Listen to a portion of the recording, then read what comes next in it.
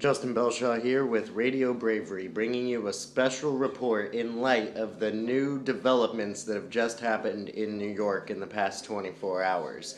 2 cops have been killed, and this is a sign of the ongoing, persisting violence that has now become a color war, as Larry Pinkney, one of the original founding members of the Black Panthers, said just the other day in an interview on the Alex Jones Show.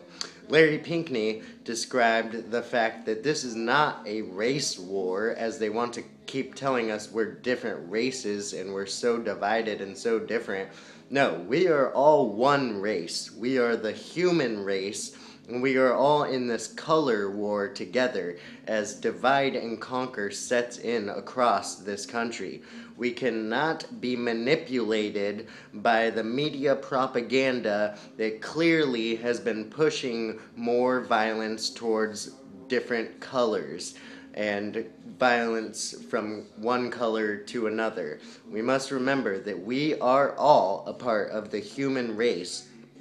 Habeas corpus, the Magna Carta, the First Amendment, these stand for all of us, and we all have the Second Amendment there to protect those original rights, the inalienable ones that we are born with, that our Creator has given us, that are indistinguishable, indefinable, and inalienable. You cannot take them away. They are there from the moment you're born, and we all have them, especially as American citizens.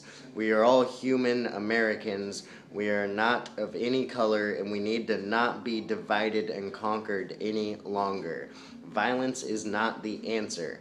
As you just found out here recently, the Islamic State has come out praising the killing of the 2 New York City police officers, which is absolutely atrocious. And it just goes to show that the real terrorists are all about dividing us and creating more physical violence between us. So let's not be divided any longer. We must unite with simple thoughts like this, which is in the Citizens Rulebook given out from every InfoWars purchase at InfoWarsShop.com. And this is a little section in there called Inalienable or Unalienable or Natural Rights. Natural rights are those rights such as life from conception, liberty and the pursuit of happiness. Example given: freedom of religion, speech, learning, travel, self-defense, etc. Hence, laws and statutes which violate natural rights, though they have the color of law, are not law, but impostors. The U.S. Constitution was written to protect these natural rights from being tampered with by legislators. Further, our forefathers also wisely knew that the U.S. Constitution would be utterly worthless to restrain government legislators unless it was clearly understood that the people had the right to compel the government to keep within the constitutional limit. In a jury trial, the real judges are the jurors.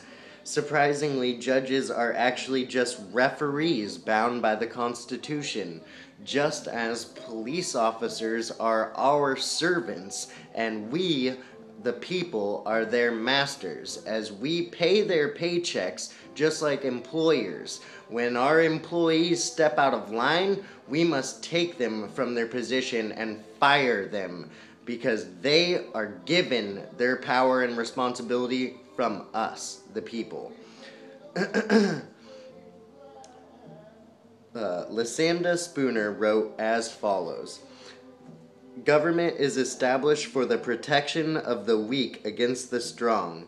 This is the principle, if not the sole motive, for the establishment of all legitimate government. It is only the weaker party that lose their liberties when a government becomes oppressive.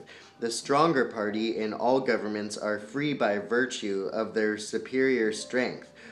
They never oppress themselves. Legislation is the work of this stronger party, and if in addition to the sole power of legislation, they have the sole power of determining what hands, the weaker party are the subjects of an absolute government.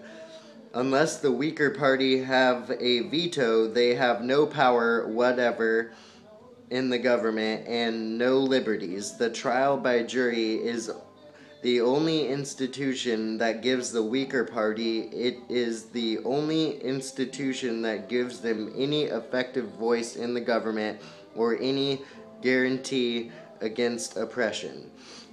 This is just yet another reminder that we have all already been created equal, and we need to, as a whole, as a people, step off of our mental plantation, our prison planet, and free ourselves and our minds to wake up against the invisible shackles and jail cells that have been slowly placed all around us.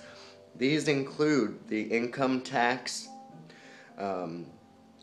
property taxes, divide and conquer, the trendy CNN shows, Fox shows, all these different things that are used to manipulate our minds and divide us against each other. 1776 is the answer to 1984. And you are the resistance, and the best thing we can do is to remember that Martin Luther King said that the best way is nonviolence, because violence always ends in oppression. And we are not going in the right direction right now with the violence against police. We need to remember that they are human beings just as well as you and I. And the best way is to convince them that we are all on the same team. This is Justin Belshaw with Radio Bravery.